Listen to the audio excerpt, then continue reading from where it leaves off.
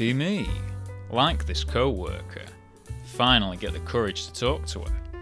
Holy shit, things are going well.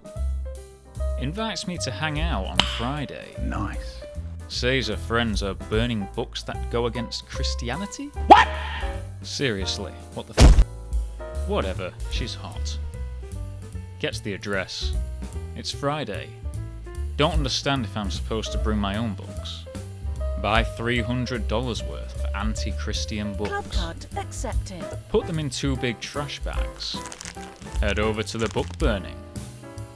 See co-worker. Say hi. What are in the bags, Anon?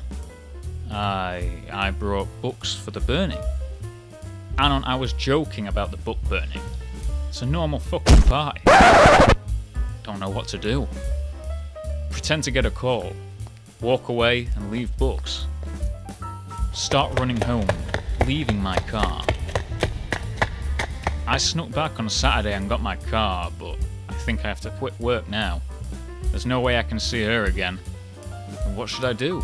I have a shift on Wednesday.